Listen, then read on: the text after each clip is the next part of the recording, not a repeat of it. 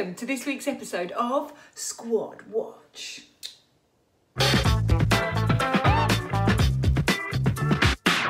Every week I take a quick look at which businesses are making it easier for us to live more sustainably. I'm set up in my kitchen today and I realised what's on, can you see this? Look at that. That is from a hen party. That's from my hen party and these are from many hen parties. Always keep your willy straws. Quick shout out to the person responsible for my graphics, the Sustainable Squad graphics. It is of course Animation. He's actually my brother Sean, but he's also a very, very talented animator. And if you check out his Instagram account, you can see his personality shine through his very cool little short animations.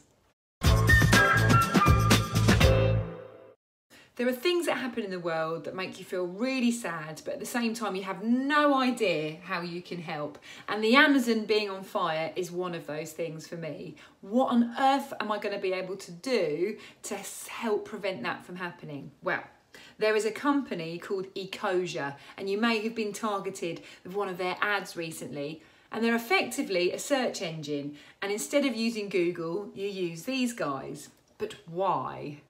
The reason is every time we use Ecosia to search for something on the internet, we contribute towards a funding pot. And that funding pot goes towards things like planting trees in the rainforest. I think around 45 searches equates to being able to plant one tree. So we have to make it a habit. Definitely go and check out their website because it talks about all the fantastic projects they're helping with. One of which is the damage that cocaine does to the rainforest. What these illegal farmers do is they clear loads of land, they clear it from all the trees and the vegetation and they grow the coca leaves there. I want to say a thank you to some of our sustainable squad this week. Kyle, Jenna, Helen and Cherry all sent me the same message about this company called Wyatt and Jack. Inflatables play a massive part in our summer fun.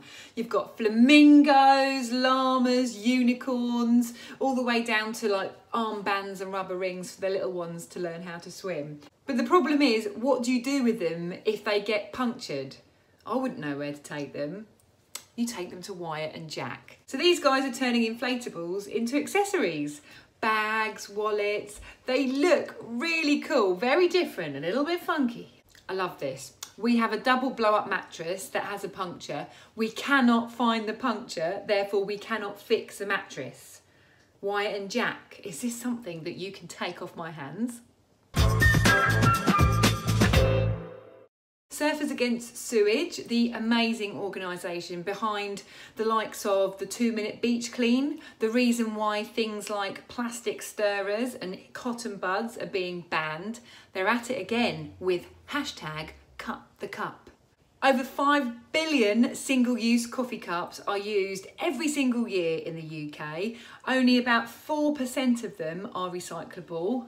Hello! I'm a huge advocate of the reusable coffee cup. So much so, if I forget it, I would much rather go without coffee than get a disposable cup. So Surfers Against Sewage have teamed up with the likes of the Marine Conservation Society, Keep Britain Tidy, Greenpeace, amongst others. And they're trying to put pressure on the government to make a 25p tax for disposable cups a necessity, an absolute law. So firstly, get yourself a refillable coffee cup. Secondly, get into the habit of taking it wherever you go. And thirdly, if you go to my bio, I'm going to put the link to the petition right there. So do go on there, sign the petition and let's cut the cup. And finally for this week, we're off to Snowdon on a trekking, cycling and kayaking adventure. But what's really, really lovely about the company that's organising it, they have a massive, massive sustainable side to the business. Firstly, 5% of all their profits go to conservation projects and their aim is to be the most planet positive business ever. I am going to tell you more about this because I plan to do a proper vlog, like a proper YouTuber type vlog on the whole weekend, which I'm really excited about. Plus, I have full permission from Charlie, the other half, to do it, which is rare, let me tell you. Thanks very much for watching this week. If there's any companies that you're aware of that you think are brilliant and would like me to feature here, then please send me a message and I would be happy to do so. See ya!